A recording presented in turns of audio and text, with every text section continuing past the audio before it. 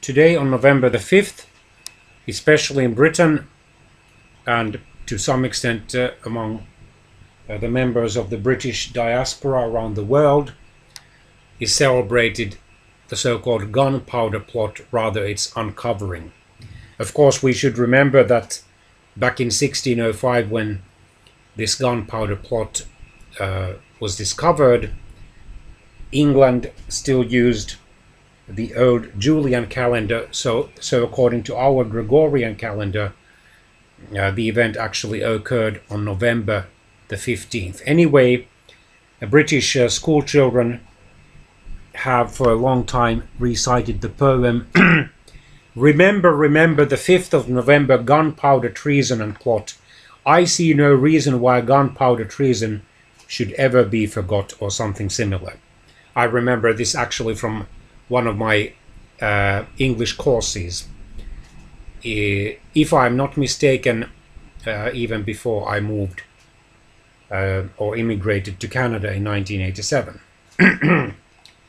So, it was a failed attempt to assassinate King James I of England and James VI of Scotland by some provincial English Catholics led by Robert Catesby. Its most famous participant, however, was Guy Fawkes. Guy, or actually Guido Fawkes.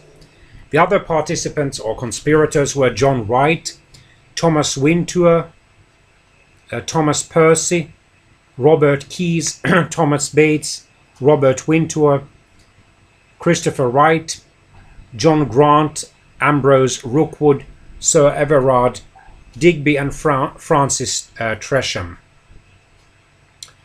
The plan was to blow up the House of Lords during the state opening of England's Parliament on November the 5th, 1605, according to the Julian calendar, or November the 15th, 1605, according to our Gregorian calendar, as the prelude to a popular revolt in the Midlands, during which James's 9-year-old daughter, Princess Elizabeth, was to be installed as the Catholic head of state.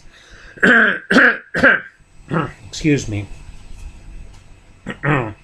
Catesby may have been embarked on the scheme after hopes of securing greater religious tolerance under King James had faded, leaving many English Catholics disappointed. Guy Fawkes, who had 10 years of military experience fighting in the Spanish Netherlands in the failed suppression of the Dutch revolt, was given charge of the explosives. During a search of the House of Lords at about midnight on November the 4th, 1605, which was 9 days after an anonymous letter sent to William Parker, the 4th Baron of Monteagle, had revealed the plot. Fawkes was discovered guarding 36 barrels of gunpowder, enough to reduce the House of Lords to rubble had they been exploded, and arrested. Most of the conspirators fled from London as they learned of the plot's discovery, trying to enlist support along the way.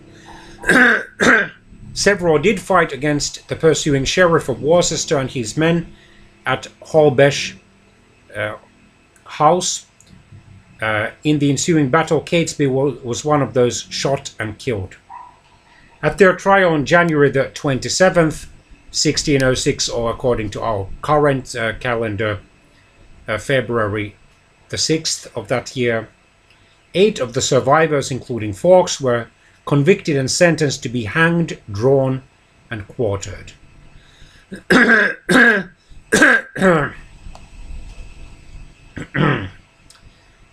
The principal Jesuit of England, Father Henry Garnet, allegedly knew details of the assassination attempt. Although he was convicted of treason and sentenced to death, doubt has been cast on how much he really knew of the plot.